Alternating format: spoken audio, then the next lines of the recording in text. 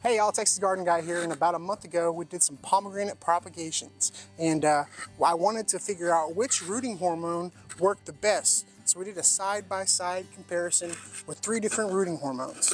We tried out the TECHNAFLORA ROOTECH rooting gel, we tried out the Clonex, and we also did my old go-to, the Bonide rooting powder. I also wanted to test the theory if stripping back the bark to the cambium layer actually made a difference. So here are the results. So it turns out all the rooting hormones work really well. Some work maybe a little bit better than others. There's obviously a bunch of factors that play in, but let's go through them and check them out. So we'll start off with the Bonide.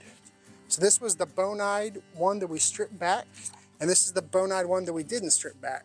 And you can see it's about the same. I've got 6 of them here, and they pretty much look exactly the same. I don't see any difference. This was the Bonide rooting powder. This one looks amazing. I use the Bonide rooting powder most frequently because it's really affordable, and it comes in this bottle with the powder, and it gets a really nice coating. So I'm definitely impressed with the results I've gotten. Now this is the Clonex. This is that purple gel. I believe they use this mostly in the canna industries.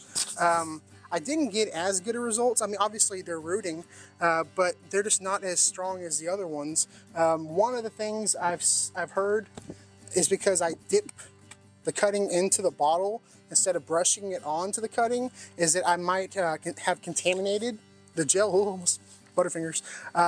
But I still got good results. So I mean, 100% propagation rate is pretty dang good.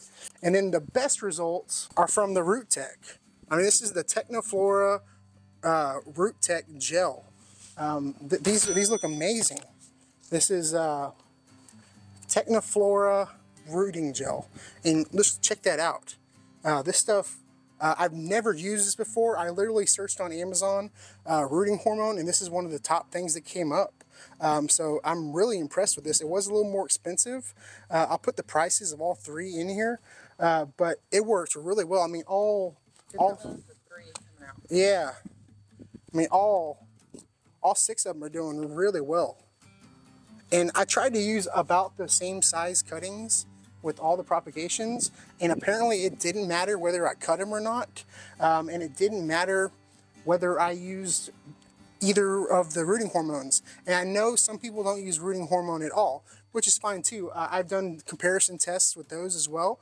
If y'all want to see the video where I actually did the propagations, I'll put a link to it up here, a card to it up here.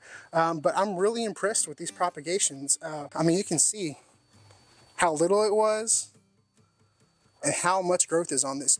Pomegranates are one of the easiest things I have found to propagate. I've got 2 pomegranate trees, and I've done a bunch of cuttings, and they all do really, really well. So I will put links to all the rooting hormones that I used so you can find them. Hope y'all enjoyed this video, and I'll see y'all in the next one.